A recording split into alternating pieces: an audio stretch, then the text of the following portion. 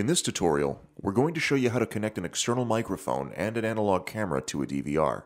This is ideal for situations when the area where your camera is recording is too far away to pick up any usable sound. This will allow you to set your microphone closer to what's being recorded, but still have the audio synced up to the video. To do this, you'll need the following: an analog security camera, a power supply with a splitter, plug-and-play cables, an analog microphone, an analog DVR, and a video monitor.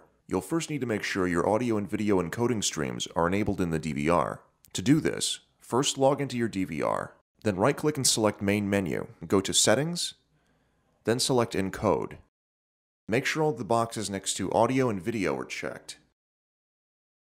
Then click OK, and right-click to get out of the menu.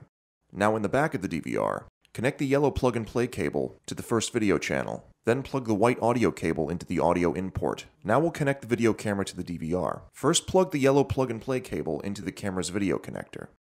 Then plug the camera's power connector into the power splitter. You should be getting a video signal now.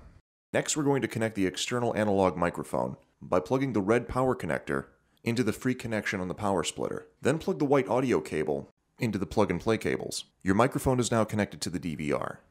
Now, test your microphone to see if you're getting any sound.